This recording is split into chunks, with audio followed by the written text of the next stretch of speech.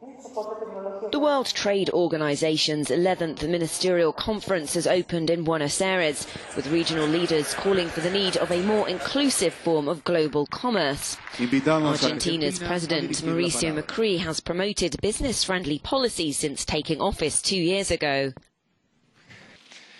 We live in a time of profound global transformation, and it's the responsibility of us all to face up to the challenges of the 21st century and convert them into opportunities for a more inclusive future. Outside, several hundred people gathered to protest against the event in the center of the Argentine capital.